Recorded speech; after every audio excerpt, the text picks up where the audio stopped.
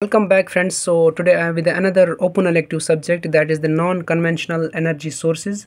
Its subject code is 18ME651. It is the mechanical subject. So my dear friends, it is also a problematic subject. Some problems are there in the certain modules, but don't worry, friends. In this video I will discuss some important questions which are based on the theory only. You can easily conquer this subject with the theory part if you just focus in this one day and one night are left now probably. So my dear friends, in the module first, just focus on this super important question, that is, with neat sketch explain perheliometer. It is a very important question in the module first. And with the neat sketch explain sunshine recorder.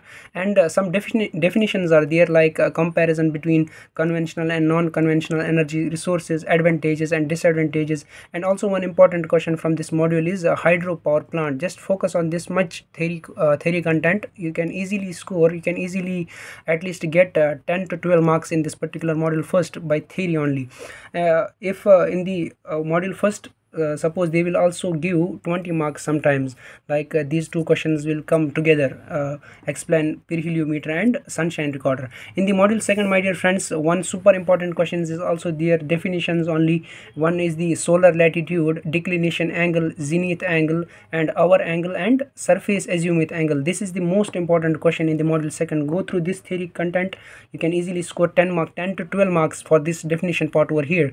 Then working principle of solar pond, it is also an important question in this module, and sometimes numericals will be asked in the examination, but you just skip the numerical part.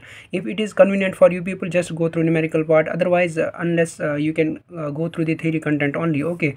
And also with neat sketch explain any two types of concentrating collectors and its advantages and disadvantages. And sometimes sensible heat storage and latent heat storage, these are the energy storages you have to go through. This is also an important part in this particular module, sensible heat storage and latent heat storage. It is asked most times in the VTU examination.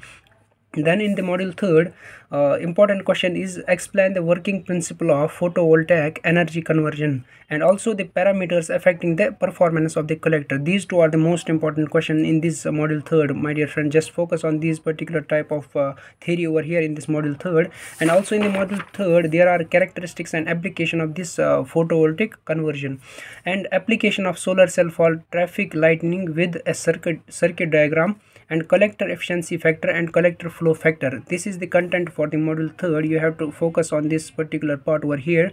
As you know already, the vast syllabus in this particular subject is over there, so just focus only this much part so that you can easily score, you can easily pass this subject.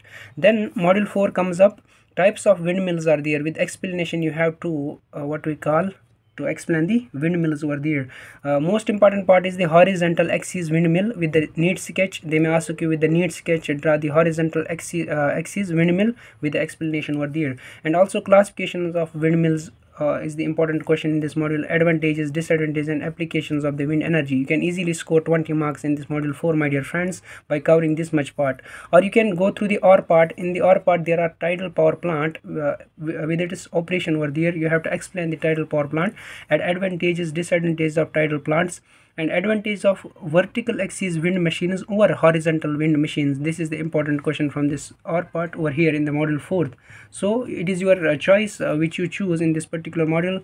I just prefer you people just go through the first part, that is the windmill part. Horizontal axis windmill is the definite question over there. They may ask this time also, hope so. So in the module 5th, geothermal energy system by hot dry rock HDR. So you have to explain this geothermal energy system and its advantages, disadvantages for geothermal system, various sources of geothermal energy. It, as you know already, module 5th consists of 3 chapters over there. So go through the geothermal energy system part so that it will be easy for you people, or just go through the biomass theory in the OR part. So there are some hydrogen concepts and biomass theory concept. I prefer you just go through this geothermal energy system. It is very important one and it will definitely come over there, and its advantages, disadvantages for geothermal this system. Okay friends, so this was the content for the particular subject, that is a mechanical subject, which is also called the non-conventional energy sources. It is a mechanical subject, so go through this much content so that you can easily conquer this subject. So thank you for watching this video, my dear friends.